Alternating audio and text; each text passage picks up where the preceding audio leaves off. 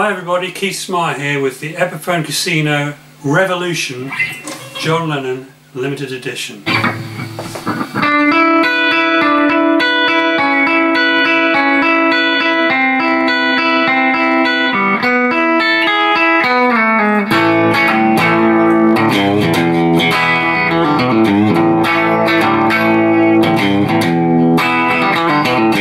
You get quite a jazzy sound from a casino as well.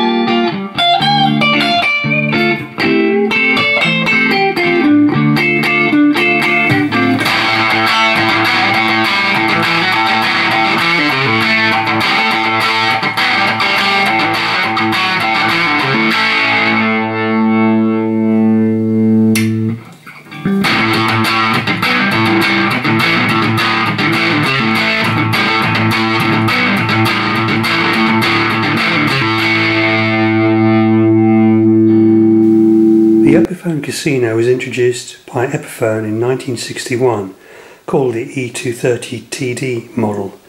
It's essentially a thin-line guitar, hollow body. Paul McCartney was the first Beatle to acquire Epiphone Casino. He was followed by George and John. John got his one in 1966. It was a 1965 Sunburst model. You can hear Paul's Casino on the lead guitar playing on Ticket to Ride, Drive My Car and Taxman. Around 1968, the time of the White Album, John removed the finish from his guitar, also the pickguard.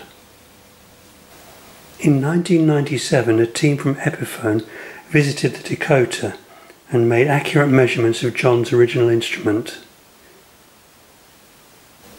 Epiphone have released 1,965 of these Revolution guitars.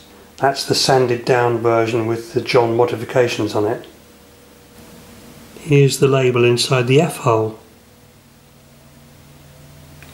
Epiphone have really done their homework and have installed a 17-degree neck angle on this model, not the usual 14-degree.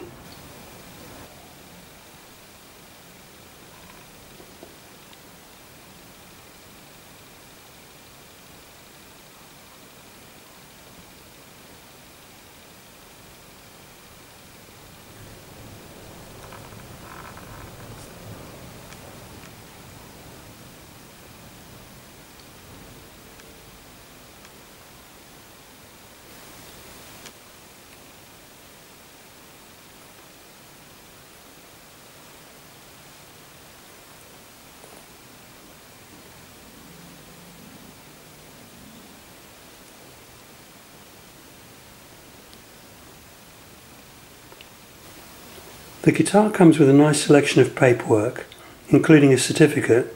There's even a spare black control knob, so you can change one of your control knobs for a black one, just like John did.